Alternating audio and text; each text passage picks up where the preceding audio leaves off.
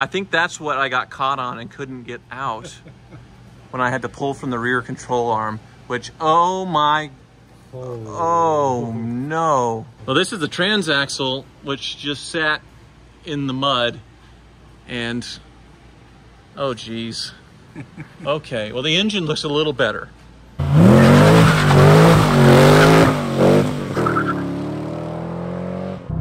on. Is it gonna do it? 999? 250,000 miles.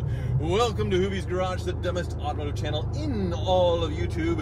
And I am driving Apollo 911, my 1999 Porsche 911 that I bought with 243,000 miles on it. So it traveled the equivalent distance from the Earth to the moon, and well, it cost a lot of money to get it from 243 to 250, including a completely different motor. It has been LS swapped, so no longer does it have the flat 6. But a good old American power plant there in the back, and I suppose I have been ruining Porsche 911s for a lot of years now, going on 8 years, but for whatever reason, the most recent one with my off-road Safari 911 build and a little bit of bad stuff happening has made you all very, very mad, especially the Porsche community who wants to sort of cancel me, which I'm kind of surprised because I guess Porsche enthusiasts haven't been watching any of my videos over the past decade. So I've actually written a little apology letter.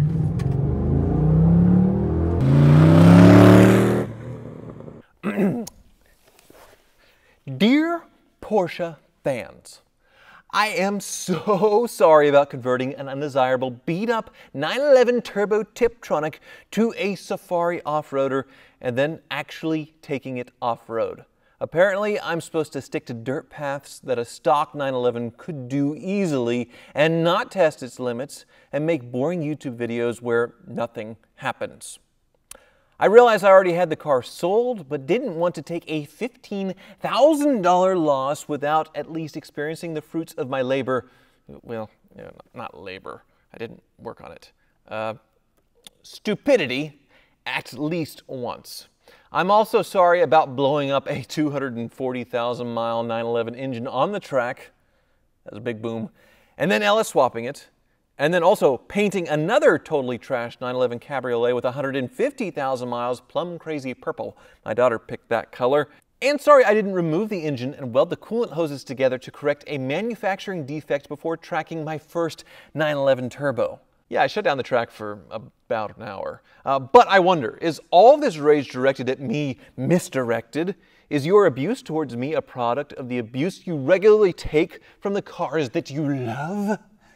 Let's start with the insane values on a car that they've really made over 1.2 million examples of that all kind of look the same. You are paying over MSRP for a 10-year-old common model and even more for the older ones that share much in common with a Beetle, but cost $30,000 to rebuild the engine every 70,000 miles or so for reasons that nobody knows why. They just break and cost a lot of money to fix. You live in fear of IMS bearings and head studs and bore scoring and want to behead any owner that hasn't documented in a detailed spreadsheet every time their mechanic has farted in their seats.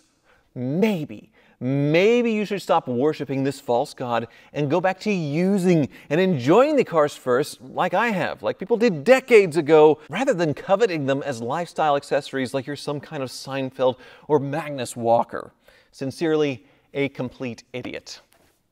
Hopefully that apology is sufficient to the Porsche purist. And for the rest of today's video, we're going to check and see if I have indeed really messed up my 911 Turbo Safari conversion and, well, fix it up, hopefully, so I can sell and move it along and check on some other hoopties. But before we go take a look at the damage to the 911 Turbo Safari, I would like to thank BetterHelp for sponsoring today's video. I was matched with a BetterHelp therapist a few years ago, and just having someone to talk to that had no connection to anyone in my life who could look at it all objectively and help me gain new insights was huge. I certainly have a lot to be happy about. I mean, look at all these hoopties, but like almost everyone, there's things that have been pretty stressful in the last year for me and other personal problems that I've really not known how to cope well with, and I think therapy has helped me a lot. So BetterHelp can help help you like it helped me by connecting you with a licensed therapist who's trained to listen and give you helpful, unbiased advice. First, you go to their website, link below, or type in betterhelp.com/HooviesGarage. Then answer a few questions, and BetterHelp will match you with a professional who has years of experience helping people with struggles just like yours. You'll be matched with a therapist usually within 48 hours. So you can get started fast, all from the comfort of your own home. Visit betterhelp.com/HooviesGarage or choose Hoovies Garage during sign-up and enjoy a special discount on your first month. Now, let's go take a look at the Safari and what I've done. Whoa. Whoa. Ninja! You're shaking your head. Why are you shaking your head? We just had this car here not too long ago. Yeah, it just came out and now it's back. And speaking of, look who's here. Jake. Getting air conditioning. And you've bathed since we last saw each other. Yeah, you know, they do those mud like facial scrubs, kind of same thing. Very nice. So, yeah, I got Jake really muddy and I got this really muddy. And then, oh, I see. Yes, you've already labeled it. So, I got stuck on something when I was off-roading, and then all the lights came on. It was running a little weird, like boosting strangely, and I sold it to a friend of mine, and then he looked and said that I crushed some stuff, some turbo stuff underneath, and he doesn't want it anymore. Oh, okay. So he was nice enough to bring it back here, and yeah, I'm just curious what damage I have done, because apparently it's the turbo inlet pipe, and I could have sucked in muddy water, I could have sucked in a lot of dust, I could have damaged the turbo, I could have messed up the engine. So hopefully it's fixable and I haven't blown, what is this, my fourth motor in a 911, something like that. So, well, I bought one, I guess, blown, but yeah. Well, yeah. Let's lift it up and see. All right, sounds good. But otherwise, the suspension took everything like a champ. Nice. And it looks really, really good dirty. The paint wasn't nice before, but now with its full patina off-road, I think it looks great. It's probably worth more now looking like this, don't you think? Yeah. Oh, did you see the door sill? Oh, God. It almost got in. So it had this much water in it. It was very close to going over and into, yeah. I know, it was really, really dumb, and I'm so sorry all you people that were offended. Hopefully it's okay.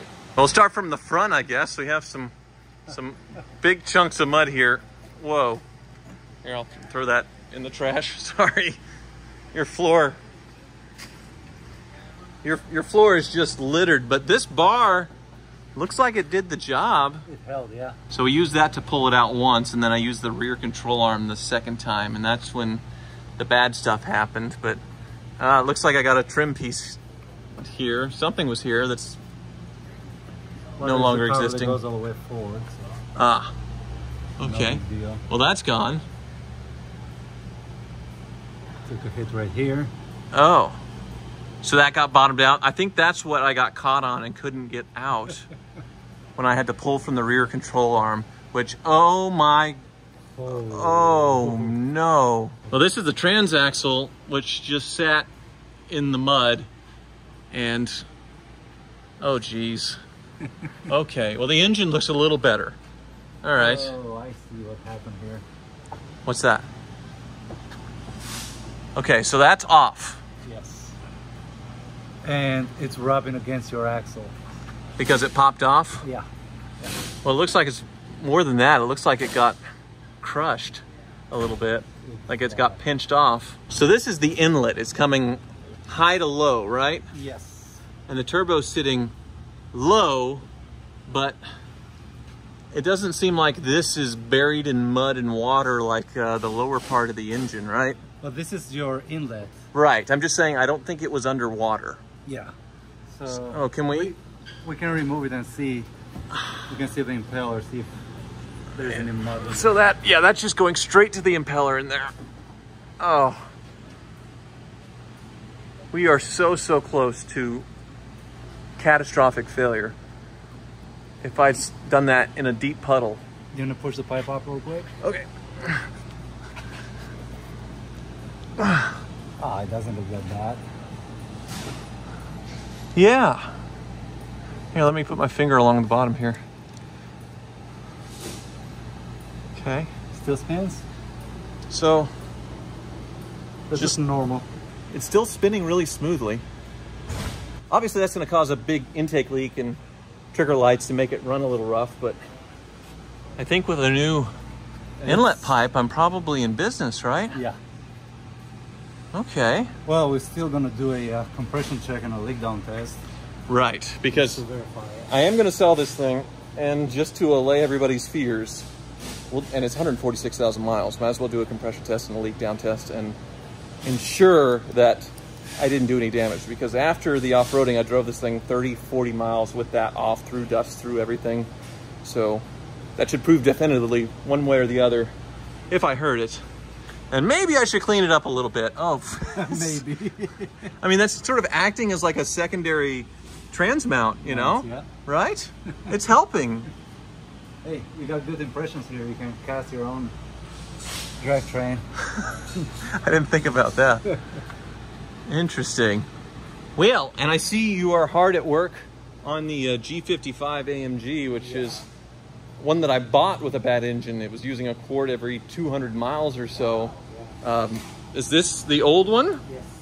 It's interesting. I guess you had to swap the oil pans because it wasn't a G-Wagon supercharged? No, this one came out of a sedan, so... Okay. But if you look right in the center right there, there's a big score. I mean, the rod is on the way, but... Oh, and it's way worse on that side. Oh yeah, this one is even worse. So But, right behind the rod, see if I can get it with the camera. Right behind the rod, it looks like a shadow, but it's not. It's just a huge gouge in the wall. Mm-hmm. Jeez. Well, okay. These line cylinders, a couple of comments were saying, you know, replace the cylinder liners. Well, they're coated. It's well, it's not not lined. machine and all that, so it cannot be. Not worth it. You found this used motor for a couple of grand and swapping it in, and supposedly the same miles, right? Because this has 80,000 miles? Between 80 to 90. Okay. All right. But it came sans supercharger. Thankfully, mine's good. It's sitting on the floor right here. And then here is the new used engine. It spins. It looks really good inside, so... And I was really excited to see this because the V8s and G-Wagons were sort of an afterthought. Initially, they were just military vehicles with straight sixes, 4 cylinders, diesels, that kind of stuff. So when they engineered the V8s, it looks like some Cobb job custom thing, because this motor mount here is way lower and off-center from the other one. It's crooked. It looks weird. Right, and then they notched the frame right there to fit the V8. Mm-hmm. And we saw earlier, the engine actually sits in here crooked. It looks like it has a collapsed motor mount, but it's not. That's just how they engineered it to clear the steering shaft here. And then a little cover for the exhaust to keep something from getting hot. I'm not sure. Yeah. I guess boiling the brakes or something. The brake lines, yeah. Yeah. Very weird. Cool. I guess you can order that inlet pipe and then let me know on the compression leak down. And I didn't kill that car. I don't think so. Fingers crossed. Well, the Ninja did so well on this BMW, as he is with the other cars, that now it needs to be cleaned up to look as good as it drives. So at Van Gogh to get the Van Gogh treatment, and there's something to be picked up in here. Stuart? Yeah, how's it going? Where'd you find this? Oh, in an old man's garage going into the home. So yeah, 96-year-old, had it for over 20 years. Just one bad thing on it down here. Okay. Looks like he hit a curb or something on the road, so it got dented a little bit. But since this is a matte, finish, it's not the sport package car, I think it'd be pretty easy to fix, right? Yeah, we can put the texture back on and get that repaired. Oh yeah. Maybe do the other side so it matches. This will be a little darker than the other, right? We'll probably spray the other side too. Yeah, but other than that, just the normal Van Gogh treatment. And Okay. your Jag's working? It is. Because this is the typical top-end timing chains, all the normal Jag V6 stuff happened to you, right? Yes, it did. Still has a couple, but it's With gotta go the way it is, I guess. With the big Wang gang. Yeah. Yeah. Well, you have something black and British inside of mine, I do, right? I And do. it's a English cool tech. car. Yeah. It kind of looked really hoopty though when I dropped it off, so I'm curious how you did. Oh, yeah, can't wait for you to see it. Okay. Whoa. What do you think? It looks like a $200,000 car again, not a $20,000 car. Yeah. Yeah, this thing came so from good. California. Okay. And it probably just sat outside and was just used like a normal used car for a while because it was, and the black just looked terrible. There's so much junk in it. And the wheels were, these are the same wheels, huh? Right, so I kind of overrid you just a little bit, changed the color. But I did get some other opinions, and we, as a collective group, decided this would be the prettiest color with this black. Right, I did say to go gunmetal because the finish on the original, I guess it just looked too white for me, or too bright, and I thought a little darker would work, and I've seen some Bentleys with darker wheels, but this just, it looks correct. Yeah, this looks, it's a little darker than that silver. Out in the sun, we'll have to pull it out in a minute. It's actually a very beautiful color. Yeah. And got all those fixed. The front bumper had tons of grit and had the front license plate holes, so those are fixed. Yeah, we got those fixed for you. Yep. Yeah. And then, of course, the typical outside. It is holy moly. Yeah. It looks like something nice again. Now, I'm not regretting my decision because you had the CL65 in here, you cleaned it up, made it look really nice, and I was keeping the junkier looking one, and now this is, is not. Not anymore. Oh, you know what I like? Need to get a tail light. Oh, yeah. See, when you stand right here, looks like you can stick your hand in it. Right. That's the way it was all swirled up and maybe almost a matte finish just by nature and people grazing past it in the parking lot, so. Yeah, let's look at the 2/3 Bugatti here, the W12 twin turbo. The B goes. There we go. Yep. Whoa. So, it cleaned up really nice. This was, I don't know if you remember, was all kind of sandblasted. It's funny, so it's right behind the grill. Right. It gets sandblasted. Yeah. So this was silver up to about here. The finish had completely come off. It looked terrible. So we just took that off, repainted it. We took all these bolts out. Because, they over the years, they tend to rust, so cleaned all those up, put those back in. Yeah, we had it all cleaned up. So. Yeah, very tight, compact engine bay for sure. But you'll bang your head if you're working on it. Oh, yeah, you're right. Cool. Yes, it does have a near 90-degree opening. It makes it kind of fun to work on. Yeah. Maybe. I don't know. Yeah, try and stick your hand in there to get anything. That is true. No, it'll be interesting. I know the 2006 is the first year of them being better, more reliable. Okay. Right. Now I feel a lot better for what I have into it. One with 80,000 miles. It certainly looks the part. Look like 80,000, does it? Yeah. Well, let's back it out into the sun so you can see the wheels, huh? Yeah, let's do that. Sounds so good.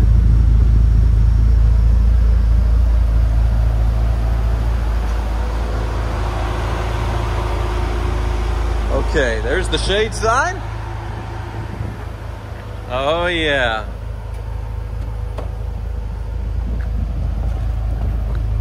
That is really nice. Yeah, isn't that a pretty color? Yep. Now, okay. So I think the deal was it's date night for me, so I'll get this back to you tomorrow. Is your jack broken again? No. But it would be nice to be able to drive one that I know there's no check engine. You're just expecting it, yeah. I'm joking. No, it's all right. You're welcome to borrow it any time. It does. Yeah. It looks so cool. So I waited on the tire dressing because I always like to paint, just to cure out a little bit. So we'll wait a couple days and then, you can throw some tire dressing on it. Okay. Well, should we go back inside and see the damage? If you want to? No, but they want to. Whatever the bill is, I'm sure it's worth it because you made it look like a $200,000 car. So if it's less than 150 grand, then I'm probably sitting okay. Let me adjust the bill because I wasn't near 150. No, I'm just joking. It was 100? Yeah. Maybe 199. Yeah, with all the house stuff going on, that's like every week or 2 weeks, somebody blows me out of water like that 10 times more than what I think. So I'm not fazed anymore by it. So, well, you haven't done that to me yet. You're not a murderous contractor, carpenter, painter, roofer. Right. So yeah, what is? I think you'll be happy with that one. Yeah. Okay. Yeah. Front bumper, $650. It was pretty chewed up. Yeah. Filled in the holes. Wheels, 185 a wheel for $740. That's pretty good. And then the dealership recon, the detail, $325, which you went way over the top like that. That's not a normal dealer detail what you did. I know. Yeah, total $1,715. That is very reasonable. So was 5 grand or so at the Car Ninjas to sort it out mechanically, and another 2 to make it look this nice. So, yeah, it was worth it. Yeah, so, good guy discount. thank you. I really appreciate it. But I do have a kind of a funny little thing for you. This other bill. I'm going to hit you with. This is a Buick Park Avenue. Oh, the Park Ultra. Yeah, all right. Yes, that is getting ready to be for sale. So, Oh, good. yeah, Yeah, it does look really nice. Jake's taking some photos for it for Cars and Bids. I have no idea what that'll bring because I spent. Anyway, yeah, that's done. That's the first time I've ever surprised you with a bill. Right. I should have known that was coming. Kind of fun. Yeah. All right. Well, I'll pay Stuart, and then I guess we'll wait for the good news or bad news from Ninja on the Porsche. And I will not bring that to you to detail because I... Riding off into the sunset with the Bentley and no warning lights, which is a miracle, it feels like, and looking so nice. It's just hard to believe that this thing's almost 20 years old and going into hoopty territory because it didn't seem that long ago that they were brand new and the cat's meow, the latest and greatest. And now with the W12 being gone, it's sort of a dinosaur. It's old news. I truly believe, though, there's not a better value exotic out there than a Bentley Continental GT, even with the annoying maintenance gotchas. Getting one like this a few model years in that was reasonably well taken care of, you can go wrong, but there's less of a chance of going wrong, as I've sort of experienced with this one. Thank you so much for watching.